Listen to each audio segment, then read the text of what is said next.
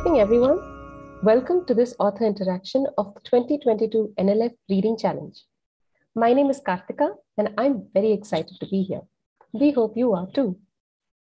Before we begin the interaction, do allow me to give you a brief introduction to the NLF Reading Challenge, followed by a few housekeeping rules for today's session.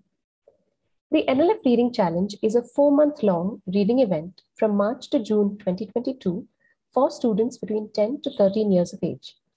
It runs for students across India on the competitive and the non-competitive tracks. In addition to fun book-based activities and regular author interactions, the challenge will conclude with a quiz competition that will see the 3 best teams win gold, silver, and bronze engraved trophies respectively, certificates of achievement, and a great set of books. For today's event, please use the Q&A box to type out your questions or your responses to what's being discussed during the session. If you're a student, a teacher, or a school librarian, please mention the name of your school along with your question as well. Today, we are privileged to have with us the award-winning author, Patrice Lawrence. Patrice was born in Brighton, England, raised in an Italian Trinidadian family in mid-Sussex, and now lives on the South Coast. Her debut YA novel, Orangeboy, won the Bookseller YA Prize and the Waterstones Prize for Older Children's Fiction, and was shortlisted for the Costa Children's Book Award. Her subsequent novels have been much acclaimed and frequent visitors to prize lists. 8 Pieces of Silver, published by Hodder in August 2020, won the Jhalak Children's and Young Adult Prize 2021. Patrice has been nominated for the Carnegie Medal 6 times. Patrice was also awarded an MBE for services to literature in the Queen's Birthday Honours 2021. Welcome, Patrice. We're very happy to have you with us today. Hello. Welcome, everybody. Thanks so much for being here, Patrice. I'm sure our audience is really keen to hear more from you. Would you like to do a reading from your book for us? Okay, I'll just read a little bit from the beginning of that, because I think it's a bit strange starting in the middle because nobody knows who anybody is. So, chapter 1, Owl. I'm hungry.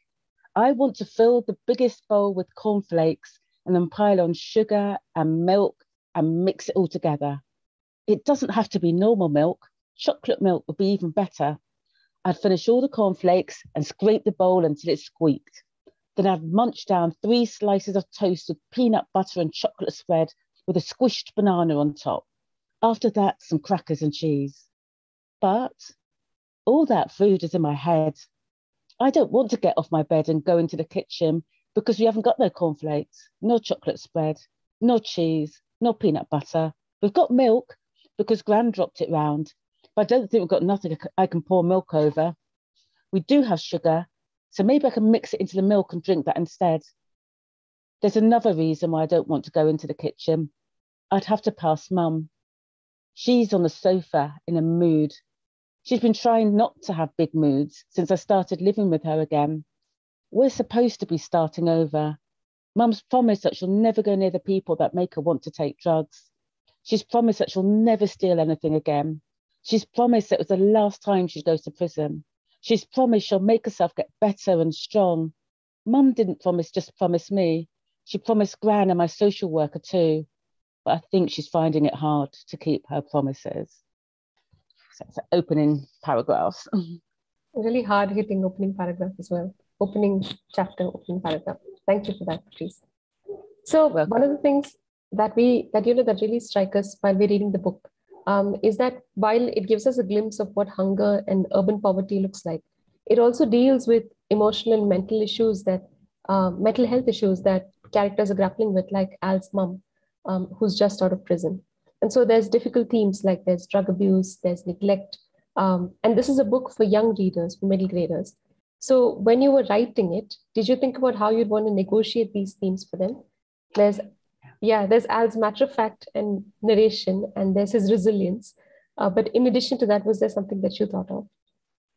Yes, absolutely. All of those things. I think perhaps because when my daughter was a child in the area, we were growing up in London, and at her school, there were a lot of children negotiating those challenges and dealing with that. So, there are actually lots of children experiencing that. And London is one of those cities where there's a lot of wealth, but there's a lot of poverty, and that kind of doesn't always those children don't have voices, I think. In the first drafts, I didn't explicitly mention the drugs, but actually it came back saying, put it in. And it's not an explicit thing, it's just that's Al's life. So, and for me, because I write for children, my mantra is to do no harm to children. So I want to really think about how children who might be affected by those issues feel when they read my books. So it's actually constantly on my mind. Right. And you've spoken about that as well multiple times, on how you keep your readers in mind when you're writing.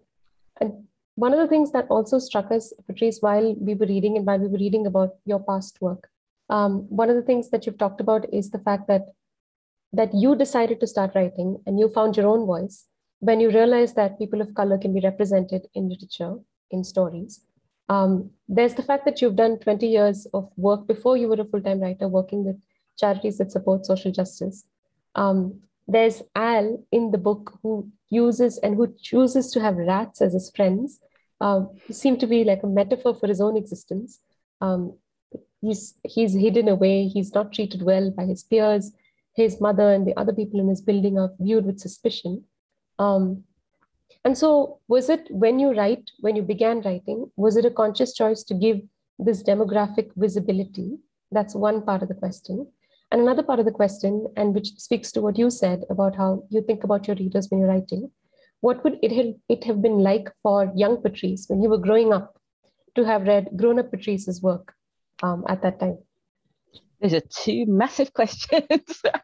I suppose the first question, absolutely deliberate to give Al a voice. I think there were so many children and young people and adults who didn't have a voice, and I think there are a lot of stereotypes, and we as human beings are complicated, and we have so many stories, and only so many stories get told. And I passionately believe that stories can change the world, and that by giving the school rat, actually, it got used by Book Trust, which are a big literacy charity in the UK, in England, and they gave a lot of schools a free copy of Rat. So I was in a school yesterday and a lot of young people had it and I was signing it. And it's actually created a lot of discussions around particular food poverty, because it's a massive issue in, England, which is such a rich country, but there's so many children that haven't got enough to eat, haven't got proper food.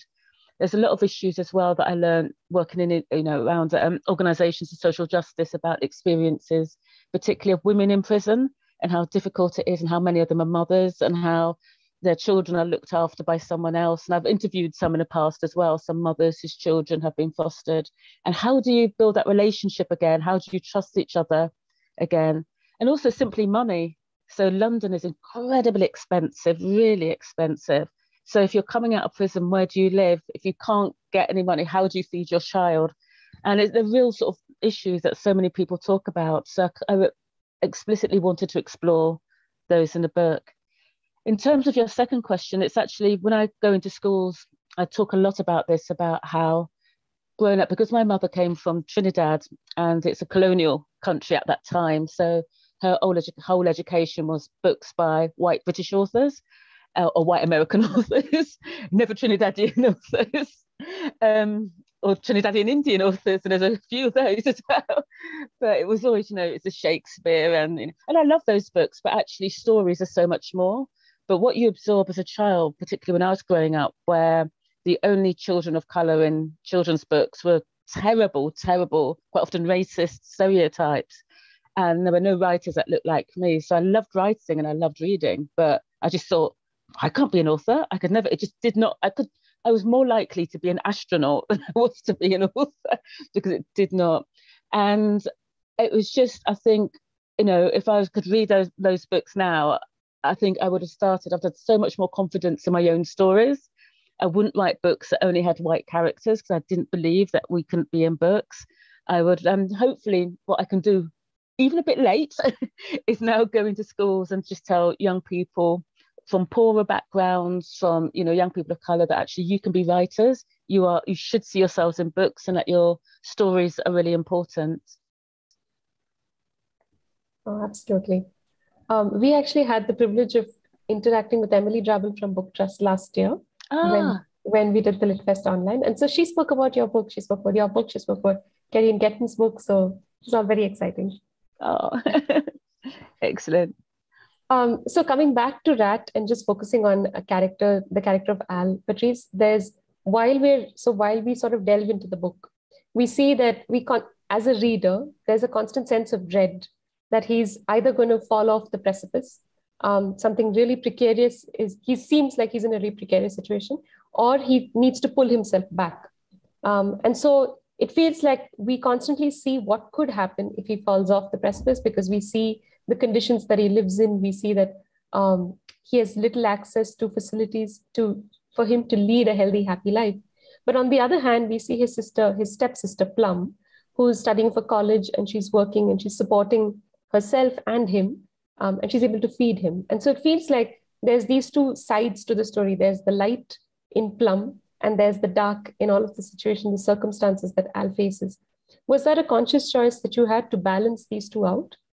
Absolutely, because there's a writer, an African American writer and journalist called Christopher Myers. And you know the saying about books, children's books should be like a window you look through, a sliding door you step through, and a mirror that reflects you. But what he also said is that children's books can be like a map, and you can read books and see where you can go. So, and because I do write about children who've had difficult experiences, I do want other children who share those experiences to know there's hope, and hope all around you. And sometimes when things are bleak and when you are near that precipice, that there will be someone who can pull you back. And I think there are lots of particularly, lots of young women like Plum who have really probably not had it that great themselves, but they are trying and they're trying and they're trying to bring people with them. So I kind of wanted to sort of celebrate those really resilient, kind, generous, probably old before their time young women who are trying hard to help the others. Yeah, and it's very cleverly done. It's understated. It's never explicitly said. And so the reader sort of reflects and absorbs that by oneself. So it was nice to know Plum through the book. Good. Though We she have probably isn't happy to be called Plum, but right, right. We have an interesting audience question that's come in for you, Patrice, from Lauren Lee, who says, was there a Mr. Breaker in your life whom you based him off of? That's a great question. No, but I suppose it's kind of like that person in school tells the teacher when you've done something naughty. But interestingly enough, Pete and Tyrone are kind of inspired by people I knew. So I lived on a social housing block, and I was a lone parent with my daughter. And I was fine. I was working. I was a governor at the school, all of that. But I had two neighbours, Pete and Tyrone, who didn't have very much, and they were worried that I was a bit, bit vulnerable. So they used to come and put up shelves for me, but also they used to, with some of the neighbours that were very vulnerable, they used to knock on their door, make sure they're okay. They used to cook a big Sunday meal for them and take them to people who couldn't come. So part of actually, it was around celebrating community. But I think there's a Mr. Breaker in quite a lot of places, actually, who's that person who at first you don't know their story, you think they're grumpy, you think they're miserable, but everybody has a story. We don't all start off that way. So I'm quite interested in finding out different people's stories about why you like that.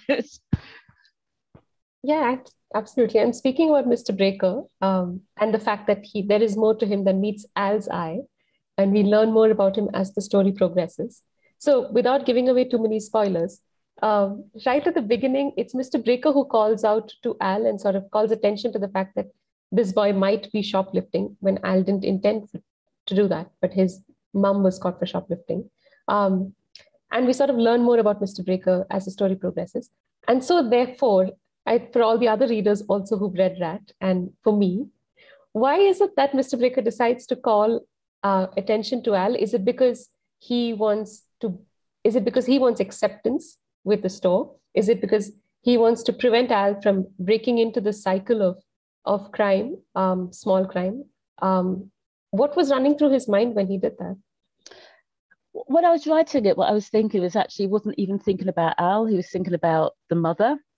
And because no spoilers, but because of his own life, he is very conscious of people knowing about his past. He thinks people know about him. He thinks that Elle's mum is deliberately playing her music loud just to annoy him. And I think he's also someone that's quite afraid as well. And I think when people are afraid, they just kick out at the easiest thing. So when at the beginning, I just kind of almost wanted him to be like that villain and then like show bits. So yeah, for him, he thinks that Elle's mum is just moved in and she's just there to annoy him. And also he looks after his mum, doesn't he? His sick mum. So he's also very conscious about his sick mum, sort of having, doesn't want loud music and all of those things. So it's a mix of things. I think a lot of it's fear. And we don't always do good things when we're frightened. Yeah, absolutely. It's nice to see Mr. Breaker as more human and more grey than black. Yeah. Well, I think that's why. And I think the thing is about, we're so easy sometimes to say somebody's bad. And actually, it's trying to understand why people do what they do. And I don't really want to write somebody who's an out and out villain. It'd be great fun, but I might leave that to Disney. So it's just not in my books. Thanks for that, Patrice. We have a writing question that's come for you from the audience. There's Arav Chowji, who asks you, what are your strategies that you use to write? Are there any particular strategies that you use? Yes, I mean, I always start with characters, and I'm really interested in what makes human beings. And I usually know their situation. So with that, I knew I was going to write about a boy. I knew his age. I knew that his mum would be in prison. I knew that he would have rats. I don't know why, because I hate rats. I absolutely had to ask lots of people who'd had pet rats because I cannot stand them. So I kind of knew that. So I always start with the character and the situation. And then for me, there's three things I think about my character is one, what do they want? Because that's the goal is usually, and sometimes they don't even know, but they have to start off wanting something. So at the beginning, Al wants food. And that's quite a simple thing, but gradually it's more that he wants his mum back, he wants, a home. So they always start off wanting something. Secondly, I quite often give them a fear as well, something they're afraid of, because your job as a writer is to be really terrible and give them more of it. Are you afraid of heights? Then you put them on a higher building, And then just sometimes I also give them something, a precious object. So for instance, I've got a little book. My father passed away when I was in my early 20s, and it's given me a little book for my 7th birthday, and it's extracts of like Keats and John Donne and Shakespeare, but love poetry or plays and stuff. And that's my precious object. And so sometimes we'll give somebody a precious, because then again, as a writer, you're terrible and you take it away from them. So those are the things I start with. Then I try sometimes when I'm writing particularly a bigger book, I try and write the last scene before I finish. So I have some sort of map and know where I'm going. And then the last thing is I usually have ingredients that I want to put in there. So I knew that Al would have a stepsister called Plum, because I'm an oldest sister. So I looked after my brothers quite a lot. They're much younger than me. So I kind of know that role. I knew I wanted a grandma to be quite a younger, modern grandma, and not kind of stereotype grandma. I mean, I know grandparents in their 40s and 50s were working, and I knew that. And then Mr. Breaker's mother, I kind of knew how I wanted her to be, because I've got a friend who's in her 80s, and she used to march in protests, and so it just made me think about that a little bit as well. And I knew Pete and Tyrone were going to be in, definitely. So I kind of have these ingredients as well. That's fascinating. I hope Arav, who asked you the question, has taken note, and he's going to try and use some of those strategies himself. So since you spoke about grandmothers and modern grandmothers and empowered women like Plum, I was also reminded of the fact that when in your interviews, you've talked about how you've spoken with grandparents who are caring for children because their parents are often either battling addiction issues or they're in prison. And these are grandparents who are strong, who are figures of authority, who are decisive. There's also the fact that you've written 2 books with grandmothers as heroes. There's our protagonists, whereas Granny Came Here on the Empire Windrush, and there's Granny Ting Ting. So is there a connecting thread between how you view grandmothers as fierce and empowered and how you want to put them front and center in your books? And that's quite funny, because the first time I went to Trinidad, I was 6. My mum was the second youngest. So there was 12 of them. So she was the only one who came to England, and she was the second youngest. And so I sadly went to Trinidad the first time for my granddad's funeral. I met my grandma. She was terrifying, absolutely terrifying. I mean, she'd had 12, 13 children, so I'm not surprised. And she wasn't interested in me at all because she'd already had, one of my aunties had 13 children. So she already had so many grandchildren. I was just like another one. And also we had different accents as well. So she had Trinidadian accent. I had an English accent. So we couldn't understand each other. So I think that was wish fulfillment. My mum has an older sister, though, called Auntie Baby. I can't remember. Nobody knows her original name. So she's Auntie Baby. And Auntie Baby is now in her 90s. But she's the person who used to write me lots of letters from Trinidad when I was little, send me gold bracelets, all of these things. And so she was like the substitute grandmother. And then on my biological father's side, his mother was Indian Guyanese, and I know nothing about that heritage whatsoever, which is a real pity. So I think actually one of these things when you're a writer, you can kind of write your wishes, I suppose. So like, I wish I had a grandma like that. But also I suppose my daughter's dad's mother, her paternal grandma, Hilary, is one of my favourite people in the world. She's utterly amazing. So I think a lot of it is almost like a little homage to her as well. So yeah, I think I'm probably slightly obsessed with grandparents. But I think there's something lovely about that intergenerational relationship, about how you pass your family stories down and your histories. And it's such a different relationship. So I kind of like, we'll just celebrate that as well. Oh, that's so nice to hear. Thank you for that, Patrice. We're going to now see Granny Ting Ting with new eyes. Sorry? We're going to now see Granny Ting Ting, the book, with new eyes. Well, yeah, it's inspired by my Auntie Baby, actually. So. That's excellent. So, Patrice, we're about 7 minutes away from wrapping up. So I'll ask you a slightly longish two-part question again.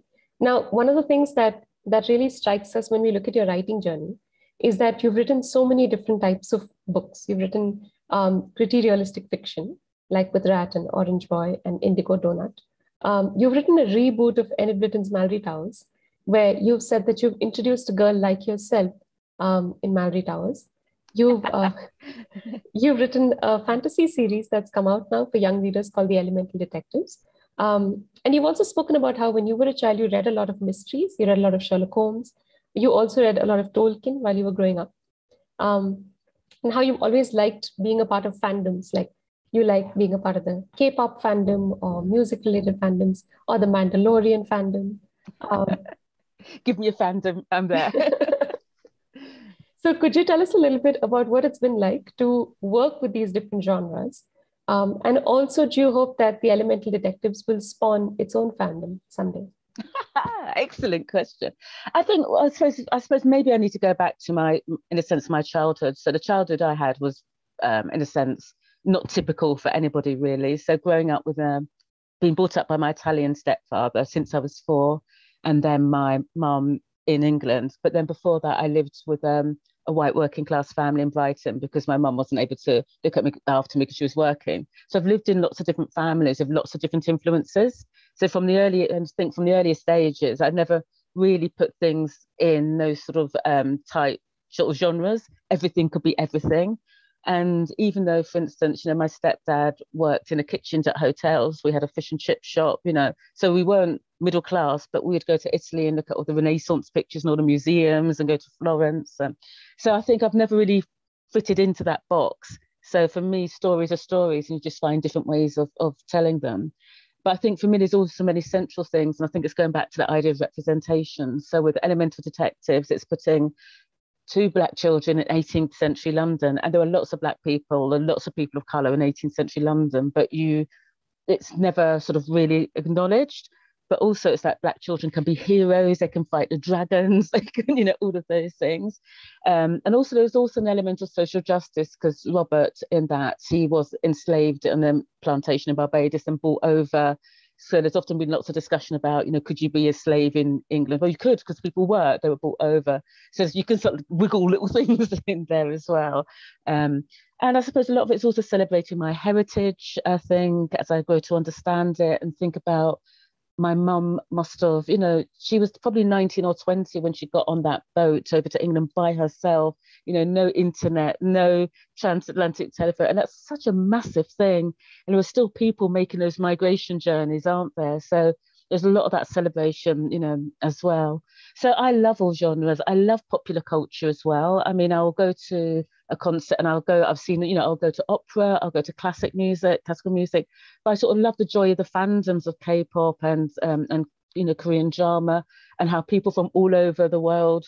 And my daughter actually went to see the K-pop band BTS when they came to England a few years ago. She booked the tickets a year before, and by the time it came round, she wasn't so much into them. But she said, "I paid so much money, Mummy. I'm going to sit a queue for 15 hours." But she said actually what she loved was that the people were so diverse in all ways. So I think that's when a world can be so divided, I think fandoms are so gorgeous because they just bring people together who just love it. And that's quite joyous, I think. Oh, that's delightful. What a lovely note to end our session on. Thank Indeed, you so joy. much. Yeah. Thank you so much, Patrice, for joining us today. This has been just a wonderful half hour. Thank you. And thank you for inviting me. It was a really lovely thing to do. Thank you. It was our pleasure. Wish you all the very best with all your new writing and all your important appointments that you have to keep. Thank you. Thank you. Thank you so much, Patrice. See you. Thank you. Bye-bye. Take care. Bye-bye. Bye.